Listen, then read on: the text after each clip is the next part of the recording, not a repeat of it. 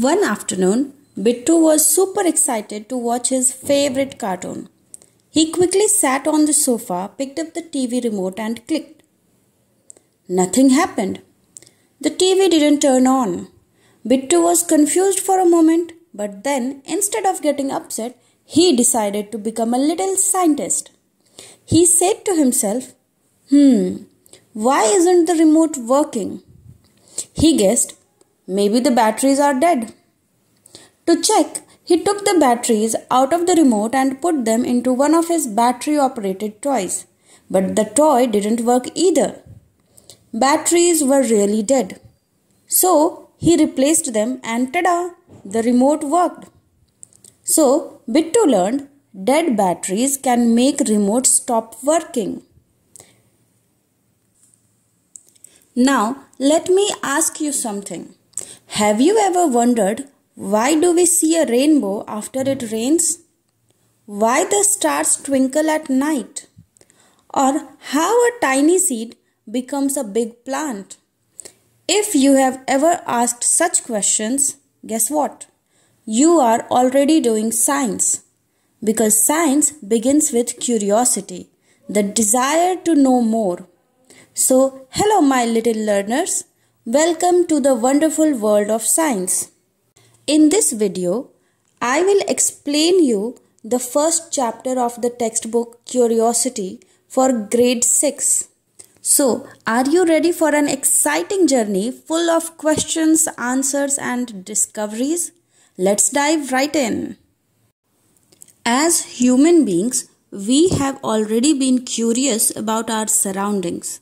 We start exploring our surroundings and asking questions right from our childhood. Did you enjoy discovering and exploring the world around you in the preparatory stage of school? As you enter the middle stage, we will continue this fascinating journey trying to explore and understand the beautiful world we live in. And for that, we have a new subject, science. So, welcome to the wonderful world of science. But what is science? Don't panic, my students. Science is a way of thinking, observing, and doing things to understand the world we live in and to uncover the secrets of the universe. Think of it as a big adventure. We ask questions, explore the world, and try to understand how things work. For this, the most important thing is to have curiosity, which is where the title of this book comes from. It means science is not just a subject in your timetable. It's a way of thinking, observing, and doing things. It's how we try to understand the world and even the secrets of the universe. And the most important thing you need for science is curiosity. That's why this book is named after it. Curiosity means the desire to know more. Now let's read. Whether it is studying tiny grains of sand or massive mountains, a leaf of grass or a vast forest, there is always something new and exciting to discover. Have you ever looked up at the night sky and wondered why the stars shine?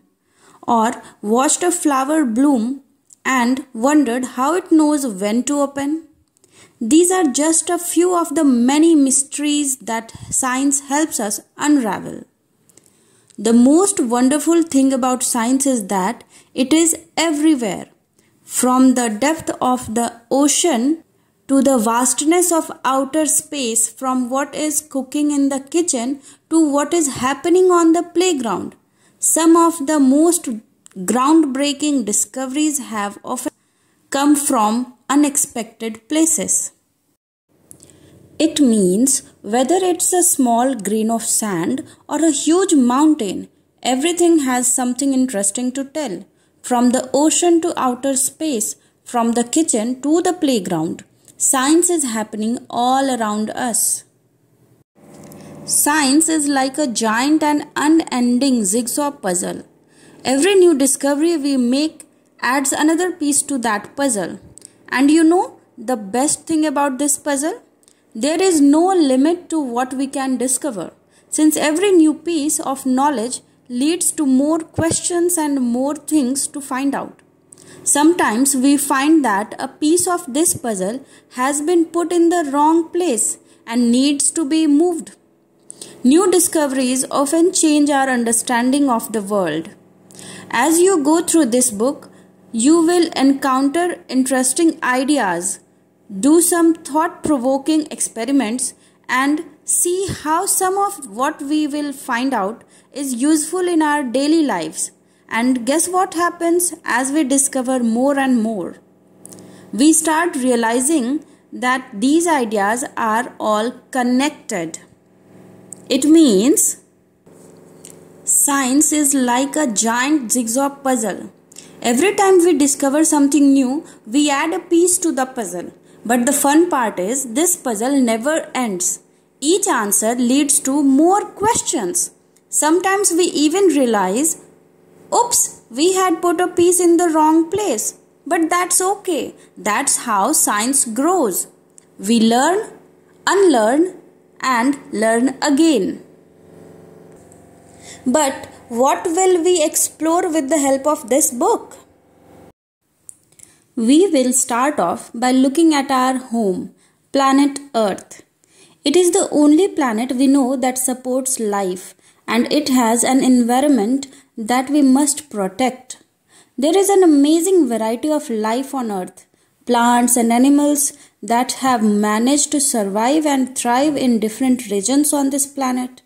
You might have seen a seed grow into a plant, a caterpillar transform into a beautiful butterfly, and many more such observations. How do these plants and animals grow? Of course, to grow, we need food to eat, and especially in a large and diverse country like India, food is so fascinating. Across the country, we have different cuisines with their many tasty dishes. What are they made of? How do we find out? Students, we know India is full of delicious dishes. But have you ever thought what is food made of? Why do we need it? Science can help us answer that too. And what about water? Along with food, we need water to survive. Water is such a delightful substance. Have you ever jumped in a puddle when it rained? Do you ever wonder why and how it rains? Have you noticed that water freezes and becomes ice when we cool it, and boils and becomes steam when we heat it? Do you enjoy drinking cool water in the summer or showering with warm water in the winter? How do we understand hot and cold, whether it is water or our own body when we have fever? Finding out how hot something is can be important. Students, how does it rain? Why does water turn into ice or steam? Science helps us understand hot and cold, liquids and gases, and so much more. Then again, there are so many different things around us. The paper we write on, the metal key, the plastic ruler, and the rubber eraser in our box. The magnet that keeps the box closed, and clothes we wear. The cup we drink milk in, and so many other things. What are they made of? Are they made of different materials? How do we separate different materials from one another? We will have an almost unending list of questions about everything on earth as we further explore this book. But why limit our questions to the earth alone? We can ask questions on things beyond the sun, the moon, and the millions of stars that shine in the sky. Whether you are learning about the structure of a leaf, discovering how things move, or separating the skin of a peanut seed, we hope each chapter of this book will ignite your spirit of inquiry, and hopefully you will have lots of questions on your mind. Students, look around your room. Your pencil, your cup, your t-shirt, everything is made of materials. Plastic, wood, metal, rubber, what are these made of? How do we separate them? That's science again. Let's look beyond Earth. What's out there? The sun, the moon, the millions of stars. So many questions just waiting to be asked. But how can we try to find answers to our questions on our own? Even though you may have not realized, you have already been finding answers to many of your questions. Suppose your pen stops writing. What would you do? You would ask yourself the question, why did my pen stop writing? You might guess that the ink finished. You would then guess by opening the pen and checking the ink refill. If it is empty, you would know that your guess was correct. But suppose you found that the ink was not finished. Now what would you do? You would make another guess. Perhaps the ink might have dried up. To test if this guess is correct or not, you will try something else. This is exactly how science works. The way you tried to find out why your pen stopped writing is an example of the scientific method. Science is not just about memorizing facts and figures or doing experiments. It is about following a step-by-step process that helps us find answers to our questions. What are the steps that we can follow? First, we observe something that we find interesting or we do not understand. This makes us wonder and perhaps think of a question about it. Then we guess a possible answer to that question. We test this guess through experiments or more observations. We then try to analyze the results to see if it actually answers our question. Now here's a cool story. Imagine your pen suddenly stops writing. You ask, why did my pen stop? You guess, maybe the ink is over. You check, oh, it's not. You try again, maybe the ink is dry. You test it. Yes, that's it. Congratulations, you just used the scientific method. The steps are 1. Observe something. 2. Ask a question. 3. Guess an answer. This is called a hypothesis. 4. Test it. 5. Find the result. This is what real scientists do. Remember, you don't need a lab coat to be a scientist. Scientists are people who follow the scientific method to solve problems or to discover new things. But anyone who follows the scientific method is working like a scientist. Someone cooking food may be wondering why the dal has spilled out of the cooker. Was there too much water? Think of a bicycle repair person trying to find out why a tire is flat.